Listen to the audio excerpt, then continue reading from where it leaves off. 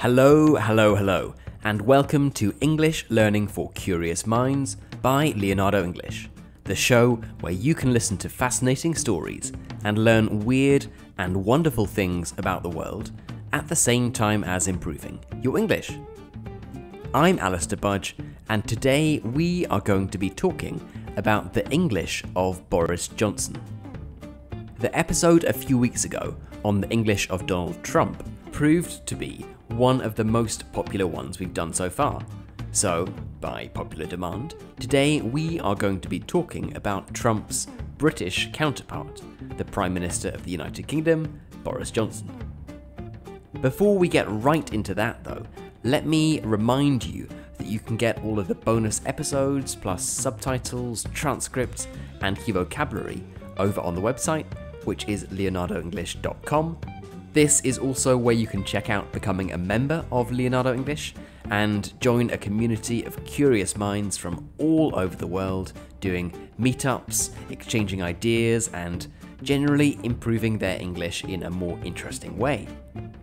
So, if that sounds good to you, and I certainly hope it does, then the place to go to is leonardoenglish.com. Okay then, let's get started. You probably know a bit about Boris Johnson, and today's episode isn't going to be a history lesson about the man and his rise to power, although we will touch on that.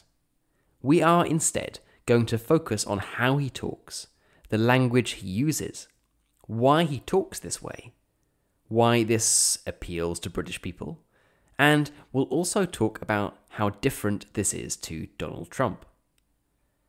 But we do need a little background before we get right into his language, because it's first important to understand exactly who Boris Johnson actually is, where he comes from, and to try to get into the mind of the man before we talk about his language. So, the first thing that we need to clarify is that his first name isn't actually Boris, it's Alexander. Alexander Boris de Pfeffel Johnson was born in 1964 in New York. His family, reportedly, still calls him Al, short for Alexander.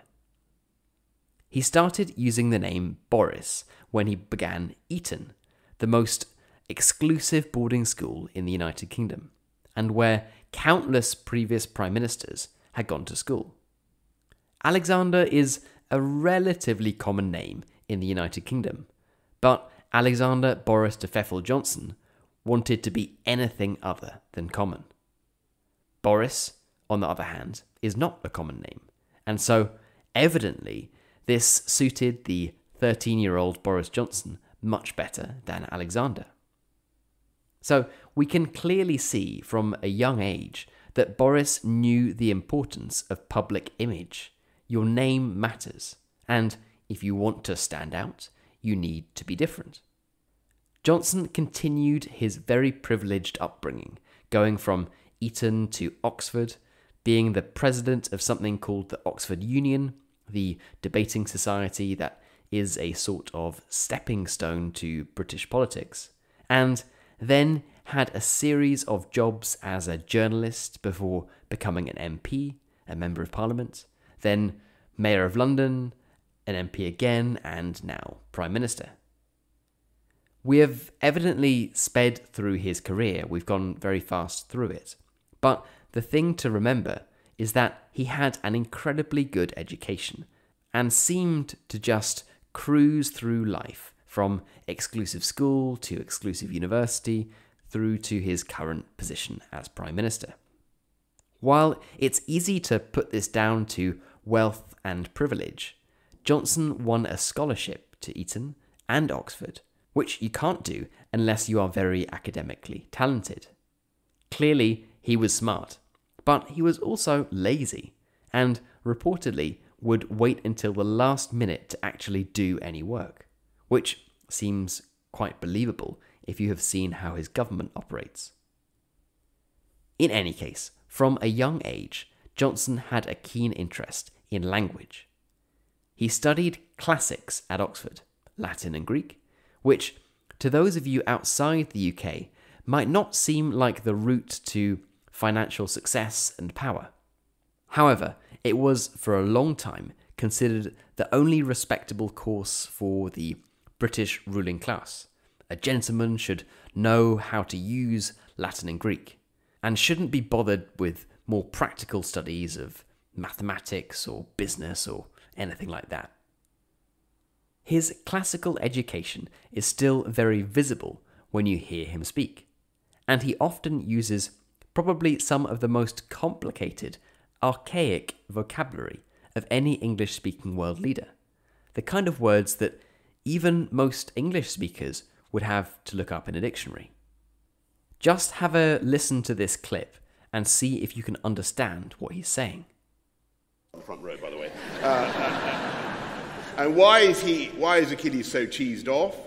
Because somebody has taken away his prize, his geras, a girl by the name of Briseis of the lovely cheeks. And who has done this to him? A man who cannot run as fast as Achilles. A man who is not as good at fighting as Achilles, who's less clever, less charismatic, and yet who is able to expropriate his girlfriend or slave girl, war booty to be exact, because that man is set in obscure and supposedly God-given authority because he is a king. And in the wrath of Achilles, we find not just the bruised ego of a proud man. In that first line of Greek literature, we find... If you got that, congratulations. This is Boris Johnson taking part in a debate of ancient Rome versus ancient Greece. With Boris Johnson, there is almost always a reason for everything. He has cultivated this image as a scruffy, lazy, normal person with the same vices, the same problems as everyone else. But this is highly cultivated. His hair is always messy, but he messes it up before he goes in front of a TV camera. He makes sure that the photographers are taking pictures of him when he goes out running, dressed in ridiculous clothes. And it is all part of a carefully maintained image. As one of his first bosses said, he is a sly fox disguised as a teddy bear. So, coming back to the language he uses, we have to think that there is a reason for using this kind of complicated, archaic language. On one level, it's strange, as Johnson knows the power of communicating clearly. Here's him explaining exactly that.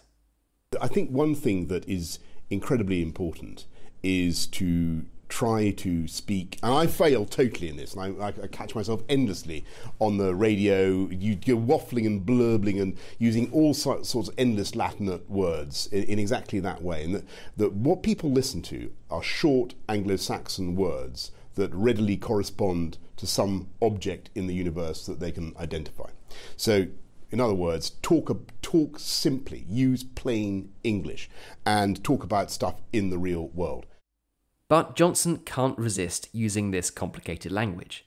He knows that although it shows his privilege and his elite education, this actually helps him seem more genuine. In Britain, and perhaps this comes from the historically highly class-based society, there is this strange tradition of having a educated, upper-class person in a position of power, and everyone just automatically trusting them, it seems. Boris's language screams elite education, as does his accent, and so exactly where he comes from is very clear from the words that come out of his mouth. But while other politicians who might have had a similarly privileged upbringing, or indeed Prince William or Prince Harry, they would shy away, they would hide from their elite education by softening their accents or trying to talk in a more man-on-the-street way. Johnson does completely the opposite. He makes no apologies for his education and makes no apologies for his wealth. Indeed, when he was mayor of London, he also wrote a weekly newspaper column for the Daily Telegraph, for which he was paid £250,000 a year. When he was questioned about having this very well-paying second job, he dismissed the money as chicken feed, food for chicken. This was in 2009, right after the financial crisis hit. But it didn't really matter, as his persona that he had created and the language he used had already positioned him in people's minds as this intellectual man who had a God-given right to be rich. So what did it matter if he thought that a second job that paid more than 8 times the national average was nothing? He was Boris. So Boris Johnson uses complicated language to impress, to position himself in people's minds as a member of the intellectual elite, born to lead the country.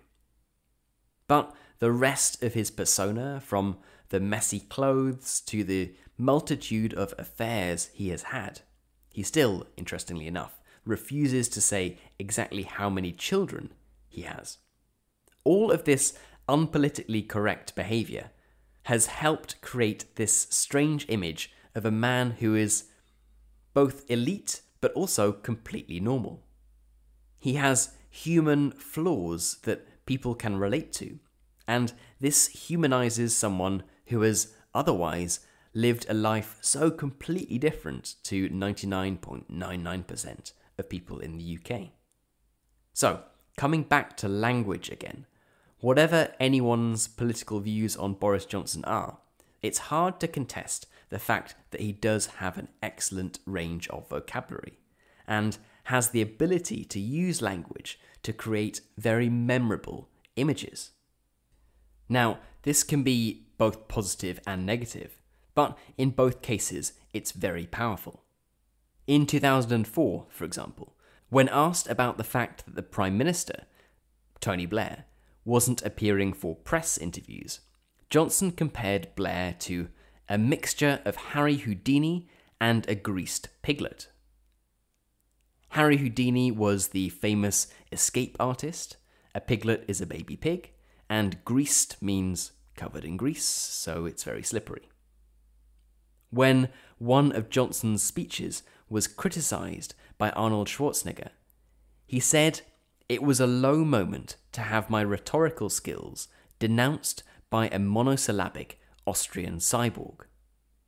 Monosyllabic, in case you didn't know that word, means only speaking in monosyllables, short words only consisting of one syllable, and cyborg is a sort of part human, part robot. And when he was asked about whether he wanted to become Prime Minister of the UK, he said that he stood as much chance of being Prime Minister as he did of being reincarnated as an olive, of being reborn as an olive. These are, for the most part, quite funny, very visual and memorable, and not deeply offensive. But he has used the same linguistic style to conjure up images that certainly are divisive and offensive.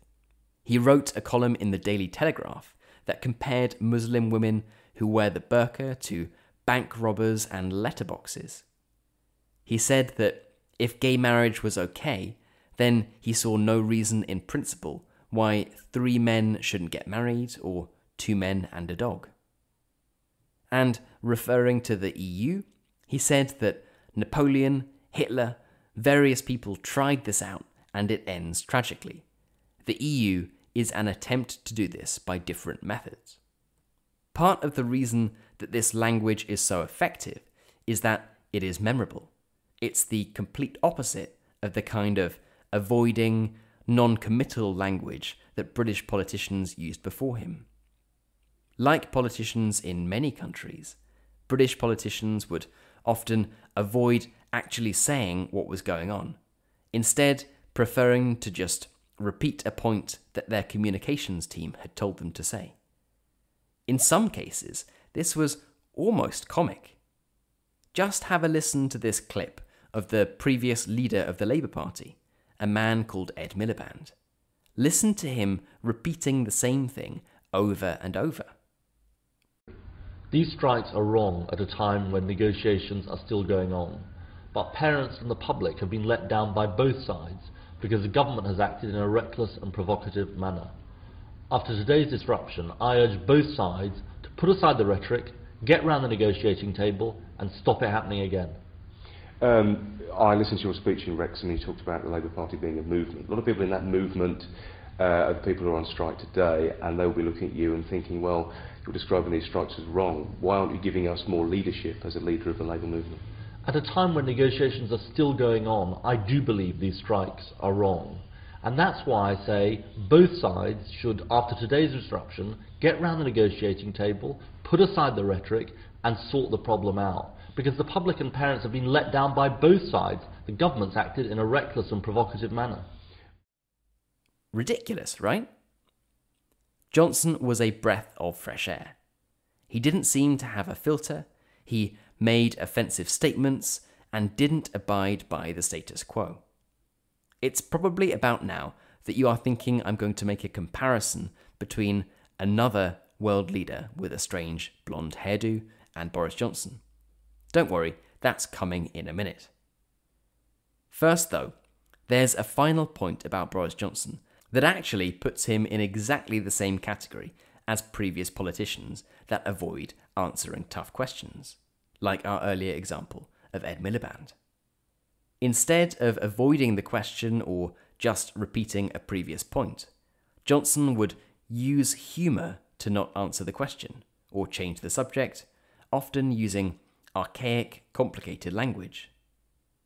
For example, he was asked about rumours that he was having an affair and had got a woman pregnant, and he replied with, "I have not had an affair with Petronella.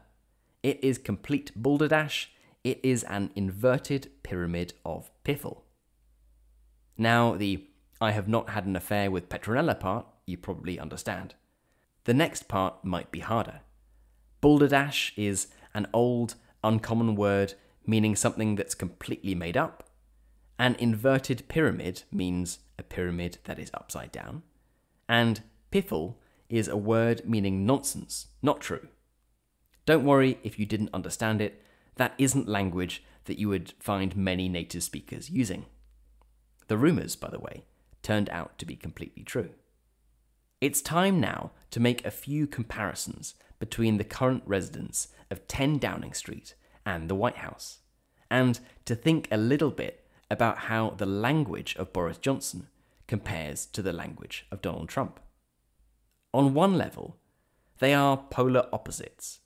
Johnson uses complicated intellectual language, thinks of himself as a scholar, writes history books, and wants to be seen as a public intellectual and member of the ruling class, someone who is destined to rule. Trump, on the other hand, has no interest in history, a very basic language, positions himself as an outsider, and believes that your bank balance is a sign of how smart you are.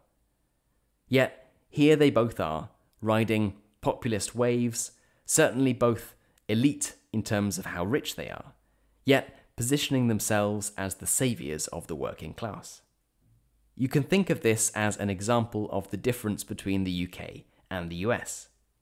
In the UK, a man who demonstrates his privilege through every word that comes out of his mouth can appeal to the poorest in society, partly because of this idea I mentioned earlier where there's this culture, this tradition of intellectual, upper-class, normally men, just being accepted as leaders, regardless of any other qualifications they might, or rather might not have.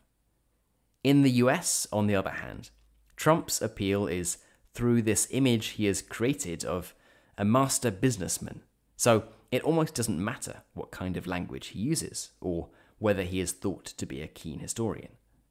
No doubt a Boris Johnson type figure in the US, who used classical, complicated language and positioned himself as an intellectual, would never work.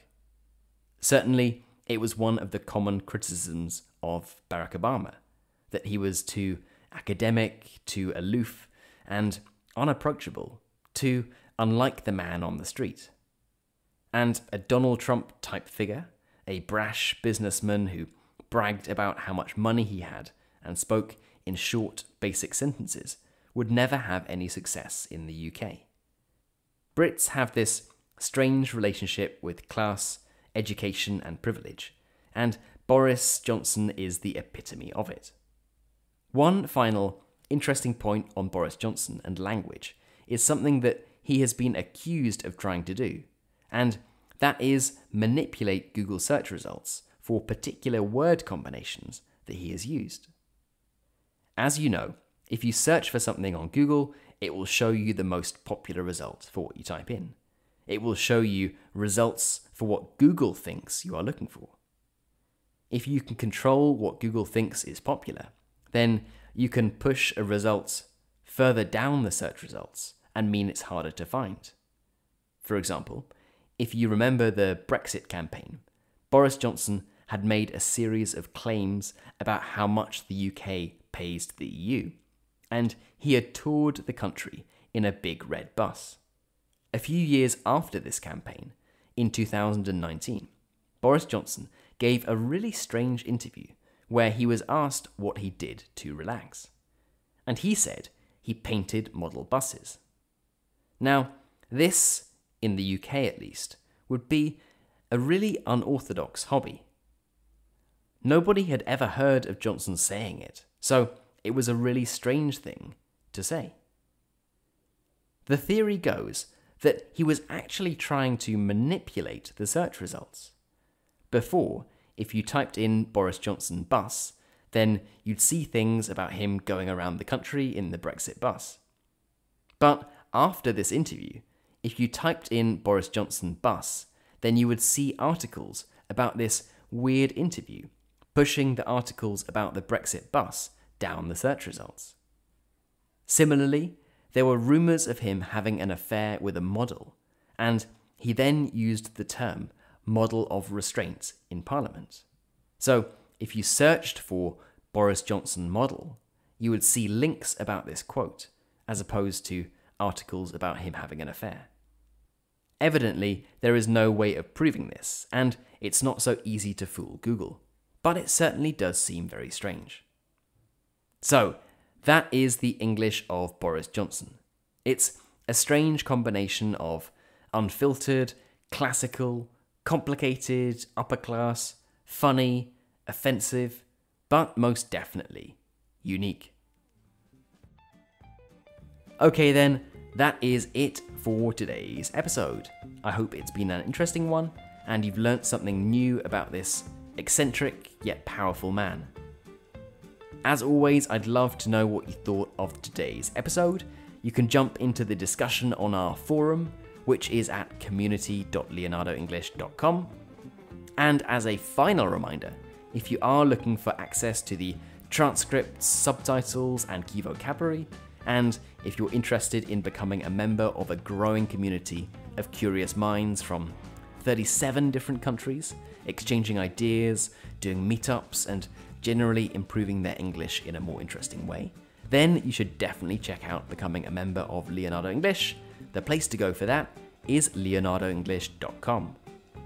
You've been listening to English Learning for Curious Minds by Leonardo English. I'm Alistair Budge. You stay safe, and I'll catch you in the next episode.